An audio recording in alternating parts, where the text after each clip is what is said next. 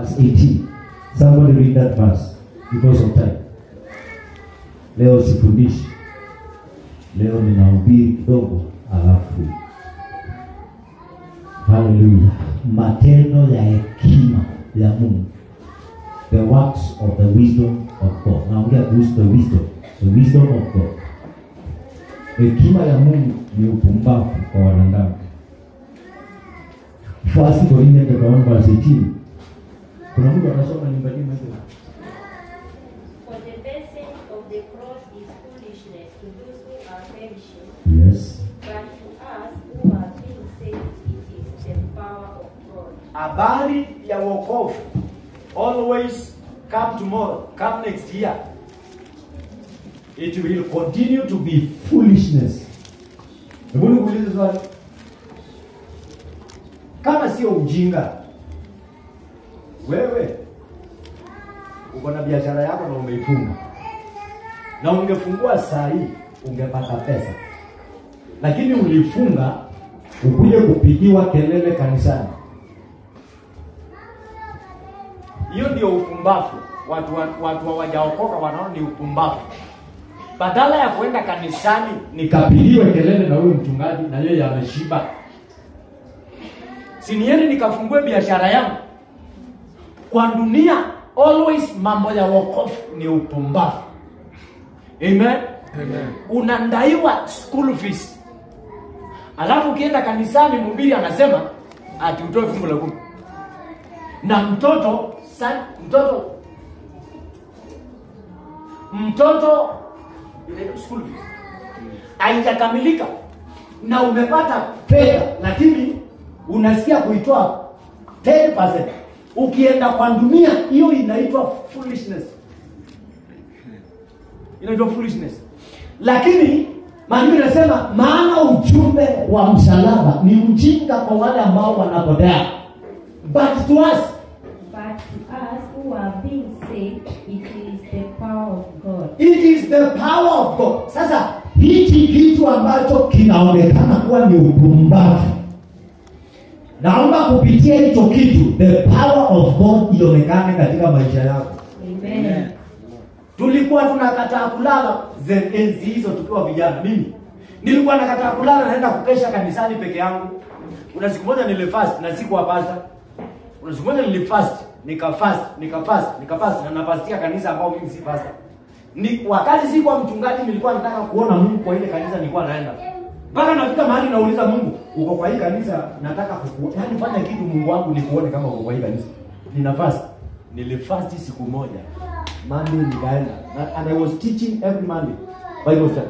Nilienda kwa church nikafundisha Biblia na nikienda kumaliza nikafaint. Songa kwa hii kitu. Bwana asifiwe sana. Amen. Sema ukumbavu. Lakini nakwambia kutokana na hiyo tabia, ule upako ambao tunapata hapo, dunia yenyewe inaanza kukutafuta. Maandiko yanasema Yesu alitoka kwa mlima na watu wengi wakamfuata. Hauwezi ukafuatwa usipokuwa na Mungu. Mtu huwa anafuata yule ako na Mungu. Mtu afuata yule ako na matusi. Hello?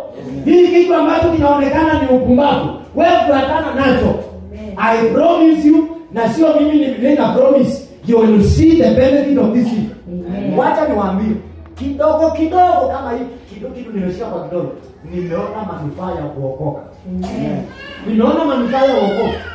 Na hatujafika mbinguni bado, hatujafika. Bwana asifiwe sana. We are tunatafuta mbingu, lakini ukiwa hapa duniani kuna vile unaweza tembea na Bwana katika hiyo kitu kinaonekana kama ni upumbavu. You are serving God, watu wanakuambia unajionyesha kwa mchungaji, unajipendekeza kwa bishop. Wewe tumikia Mungu kwa hicho kitu cha ujinga, you will see God. Amen. Wengine wanakuambia unatumiwa vibaya kwa hii kanisa, toroka. Enda kwa ingine. Wajana nao. Amen. Hiyo kitu ambacho kinaonekana ni ujinga, hapo ndio tunapata wokovu.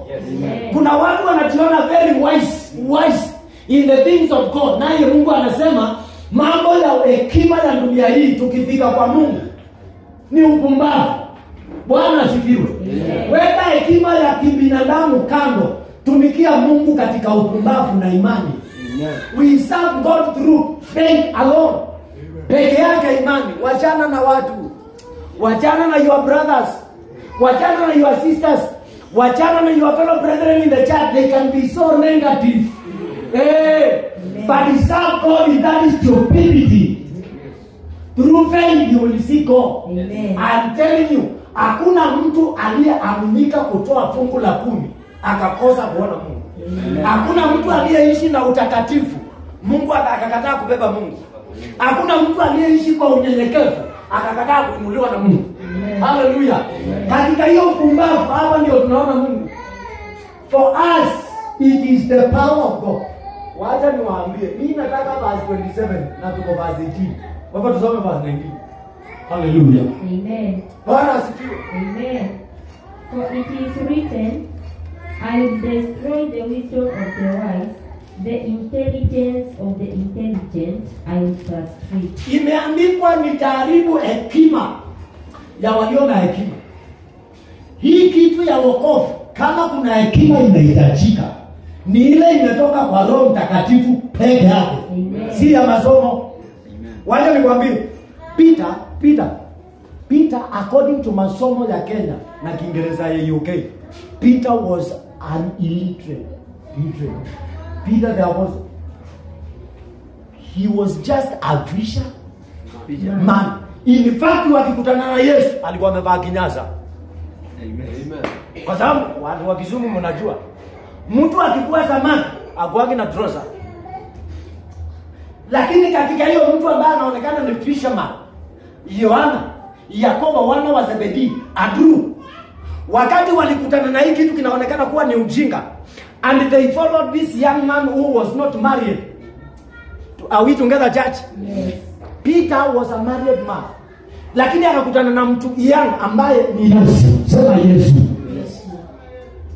But wakati alipasifu ya kwamba huyu si mtu, huyu ni mwana wa Mungu.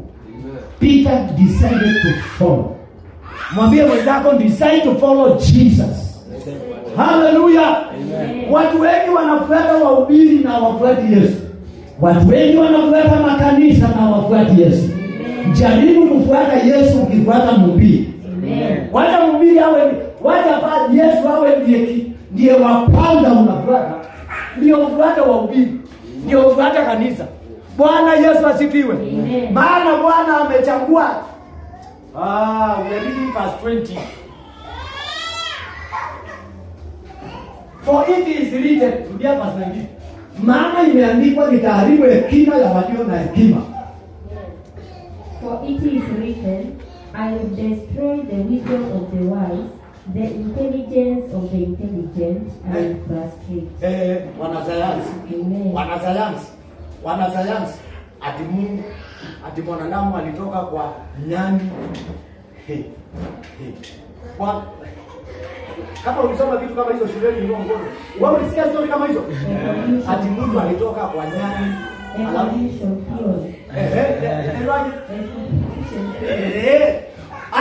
Bwana anasema ataharibu hizo wisdom. Ndio tukuja kujua ya kwamba yeye ndiye aliumba Adamu. Hakuna kitu kama hiyo. Si umejisikia? Hebu soma mbele next verse inasema hivi. Next verse 20. Where is the wise person? Where is those people who are wise when demons are frustrating men and women? Where is the teacher of the law? Where are those teachers of the law? Where is the philosopher of this age? Where are the philosophers of this age?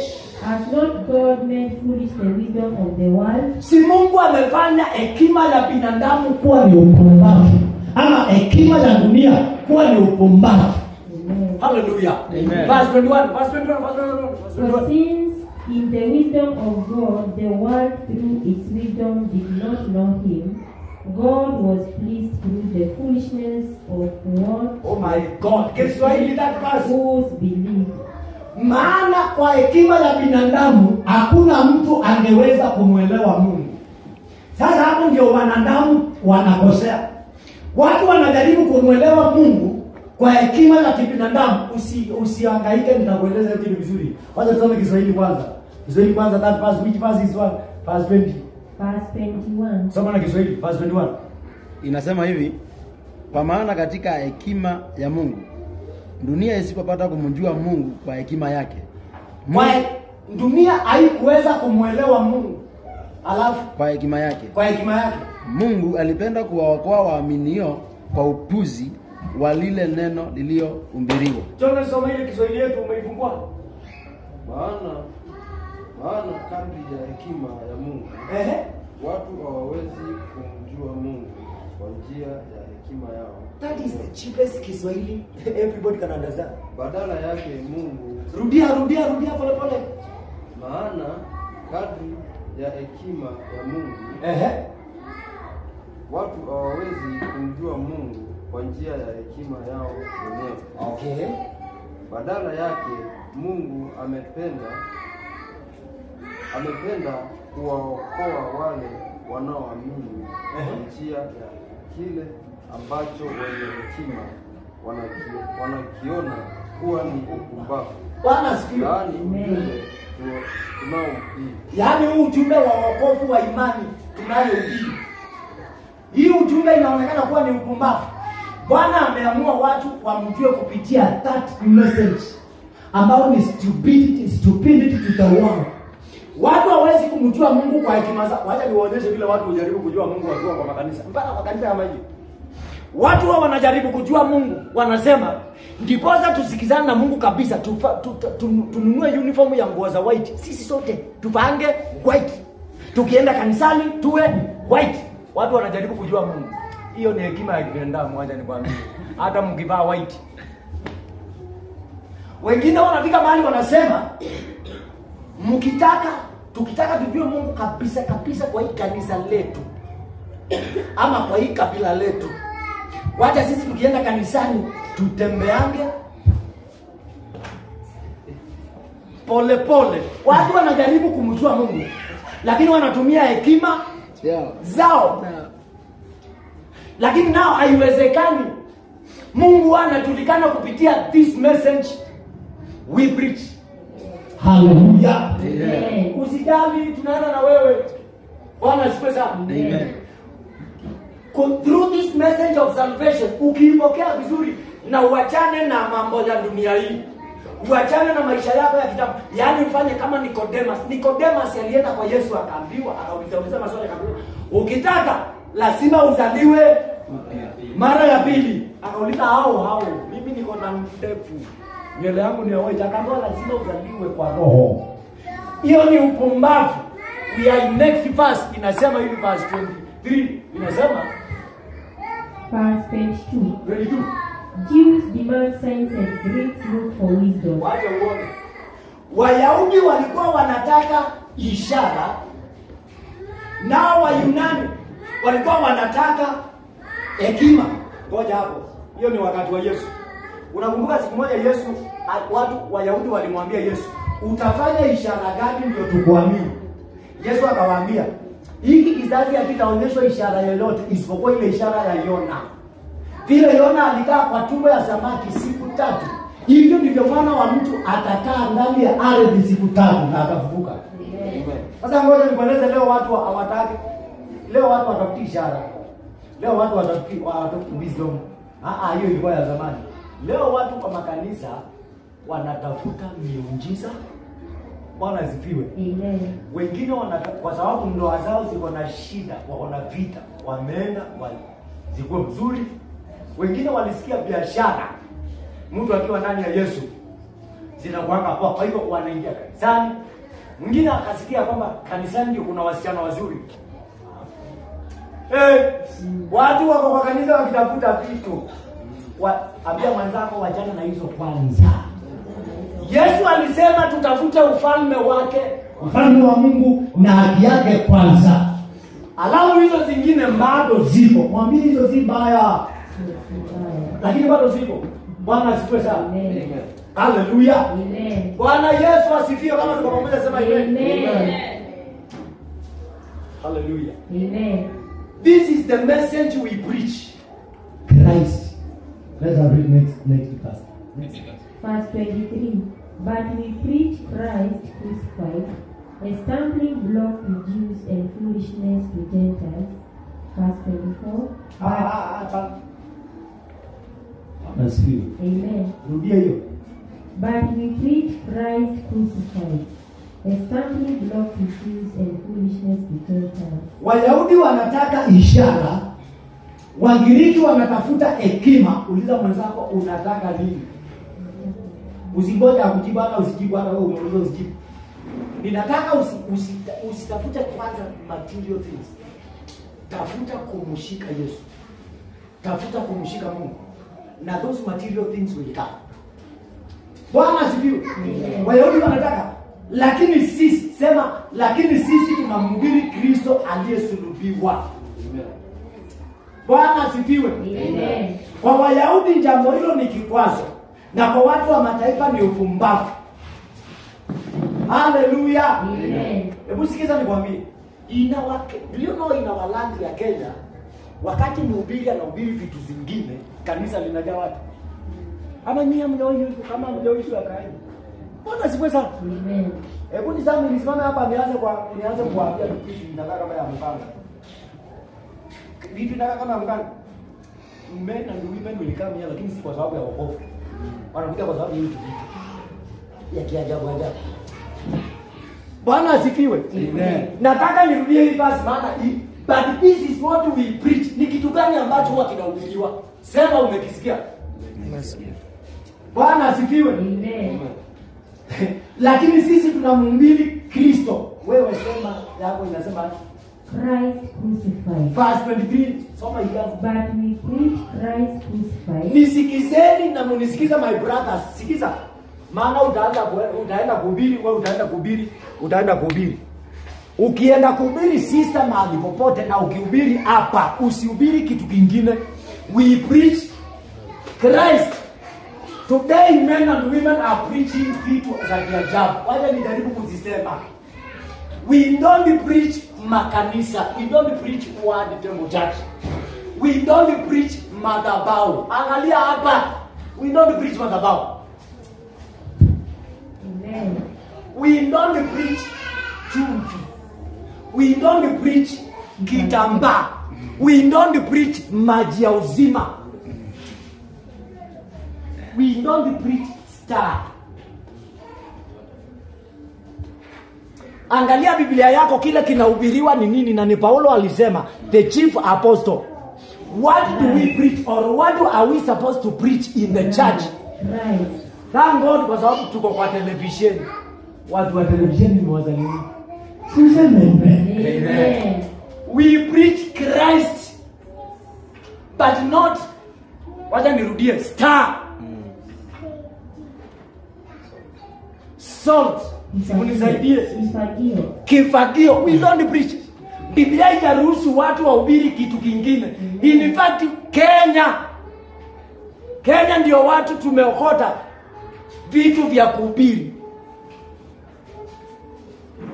Wacha nikanzo star. Wacha nikanzo star vizuri mwenyewe. Wacha nikanzo vizuri. Nikanzo hivi hautawahi sahau kama uko iba. You will never forget this. Tabia mwenzako, you will never forget what pastor want to tell you about this star. Bwana asifiwe. Amen. Sikia. Kama nyota yako imeibiwa, wachana nayo. Hata usitafute, wachana nayo ipotee. Lakini Yesu ameshika nyota 7. Chukua hizo za Yesu hapo nazo wewe kwa Mungu. Na hiyo yako imeibiwa, wachana nayo. Amen. Hai?